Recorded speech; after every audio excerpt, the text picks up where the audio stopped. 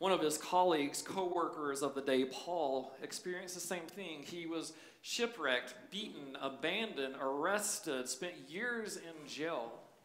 And what does Paul say in his last letter to his apprentice, Timothy?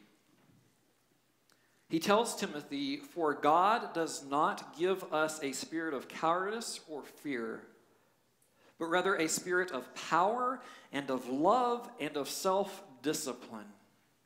What he's telling Timothy as he's writing him these last words is, look, I don't care what's going on in your life. You don't have to be afraid. You don't have to worry, because God instead replaces that again with his power. And that Greek word power comes from a word that we use called dynamite, because it's dynamos. It's powerful. It's mighty. That love is another fruit of the Spirit that God gives to us, that just is bestowed upon us.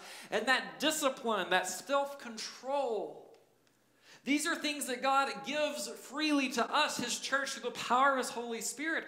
And he says, when I come upon you, these things should enter your life so that no matter what is going on in the world around you, that love, that joy, that power, that self-control are always there, because God is.